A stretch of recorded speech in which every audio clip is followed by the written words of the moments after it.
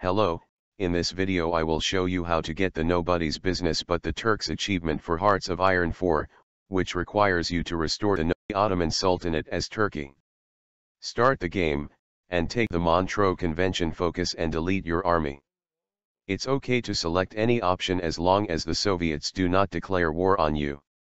After that, do the fully integrate the IS Bank, then ratify the 6 arrows, then privatize the Anadolu Agency, and then lift the ban on other political parties.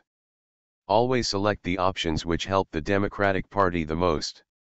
Do the Sana Yisiler, and then do cooperate with the Debt Council. After that hold our first multi-party election. Select the Democratic Party to win.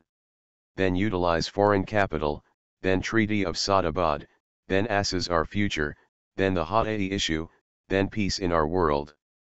After those go back and do the Militan Adami, then expand our armaments, and then privatize our infrastructure. Start to train a single cavalry division, but do not deploy it. Finally, do purge the officers.